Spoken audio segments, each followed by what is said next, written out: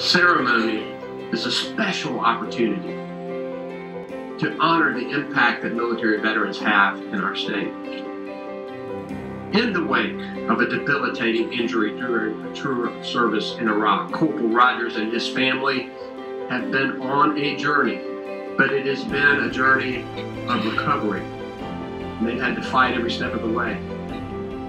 Today, they're able to call this beautiful house their home.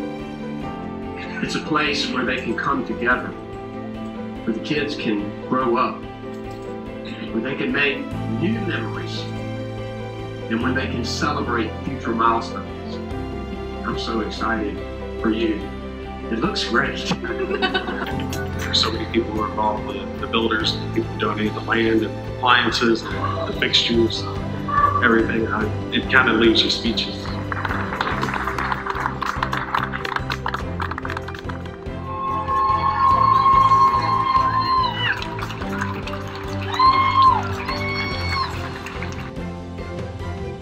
Our veterans fought for us.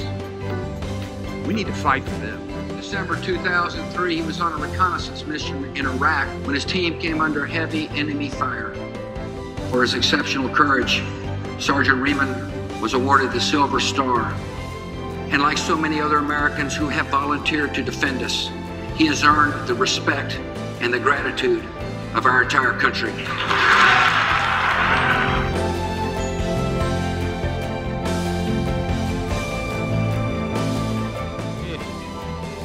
It's so much, but I am extremely grateful. Your story is a reminder that as a nation, we have a moral obligation to help those who put their lives on the line to protect our freedom. That four-letter word's really important, home. It can mean a lot of different things, but this is now attached to a physical structure for my family and I. Kids, welcome home.